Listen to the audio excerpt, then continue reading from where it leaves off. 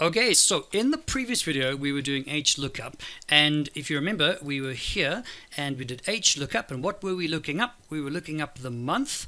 Where were we looking? We looked up everything in the entire table over there. What was our row index number? And that was a manual process. We were looking up and saying, okay, in row number 2, find January. Row number 2, what's the answer? That's great, but you see, we had to manually, in each one of these, change the row index number. And that's fine for like a couple of people, but if you've got a lot of people, then it's probably easier to have a function that will automatically find the row number for you. I know, and this is how we're going to do it. Watch. So let's do equals HLOOKUP as normal, right? The lookup value is January, okay, or F10, okay, that's the lookup value, and I absolute that, okay. The table array, just like before, nothing different here. There we go. There's my table array, absolute as well. That's what all the dollar symbols are there for, remember, eh? Now, the row index number. So now I'm going to, instead of manually typing in the row number 2, I'm going to use a function called match. And match, this is what match does. Match takes a value that you give it and it tells you where it is in a range, like a row. Watch, watch, watch, watch. This is so cool. Okay, I'm so excited. Okay, match. I needed to spell match. There's match, okay. Now, I've got a function within a function, all right? So it's like Inception, the movie, okay? A dream within a dream, okay. So match the lookup value. So in this situation, I'm going to look up that person, this person over here, AW20. That's what I'm looking up. So it's going to look up that person. And where is it going to look up this person? It's going to look up this person in here. Like this. Okay, there it is there. That's all. And I'm going to say, you know what, an exact match. So that's just a 0 at the end. So let's just break that down very quickly. If we have a look at the match function, the match function asks for 3 things. 2 things you have to give it, all right? So the first thing is the lookup value, which in this case is match E11. So find E11, look at it here, find AW20, okay, in this array. So find it there.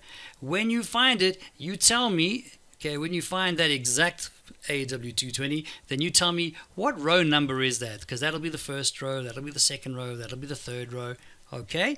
So outside of that, now, if we have a look, the row index number is that. So instead of me telling it the row index number manually, like the number 2, I use the match function.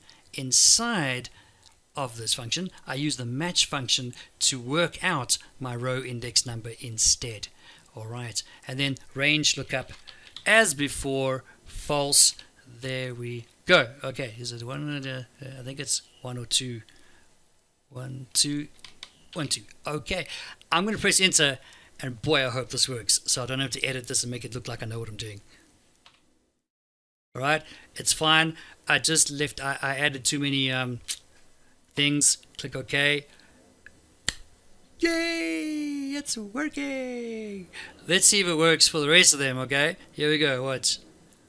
Oh, please work, please work. Ah, it's not working, it's not working. Okay, let's see why it's not working. Okay, hold on. Hold on, I'll tell you now why it's not working.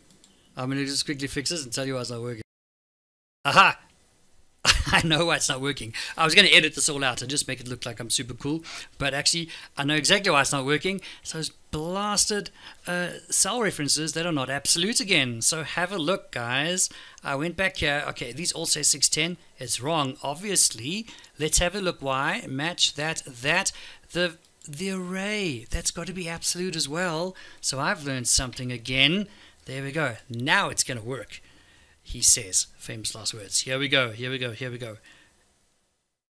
Oh, thank you very much. All right, so, my goodness, I know it looks crazy, but actually, if you break it down into little pieces, it's actually pretty easy.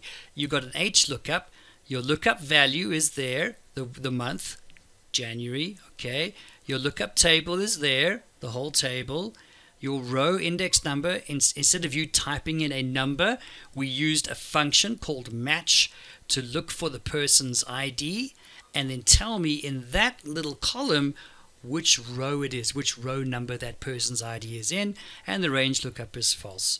That is it. Now, in an exam, you might not get all this in one big function. I mean, you might want to do it like this. Instead of trying to work out using the match within the lookup, okay, the HLOOKUP, you can actually just do the match separately in another cell, which will work it out for you. So we go equals match.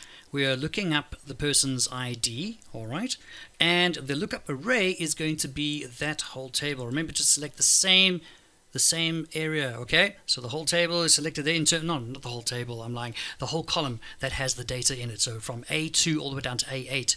All right, very important. So let's, what else? I'm going to make that absolute because I'm always going to reference that. And the match type must be exactly 0. Okay, so let's see what that does. So that gives me a number 2. That means that this, in terms of this array that I selected, AW20 is on the second row. So watch this. I'm going to do this, just drag this down for all of these guys. That looks pretty good to me. And here, instead of using the match within HLOOKUP, because maybe it's not working for you and you're thinking, okay, you know what? I can work out match separately, like I've just done here. Do that. So instead of that, all we do is you take away the whole match thing there, take that away. All right, and what we need here is the row index number. The row index number has been worked out over here using the match feature over there. So I'm just going to reference that instead. And it's perfect. Have a look. I'm going to drag this down just to make sure that it works, which it does. There you go. There you go. You can see it's referencing where I've actually calculated match over there. So if you're battling with functions within functions, break it up a bit, okay? Work out part of it in one cell, work out part of it in another cell, and then you can put them together by referencing just those cells that contain the functions. Okay, I hope that makes sense. All right, but there you go. HLOOKUP, the standard way, manually putting in numbers, row numbers, and HLOOKUP using match to automatically determine the row number.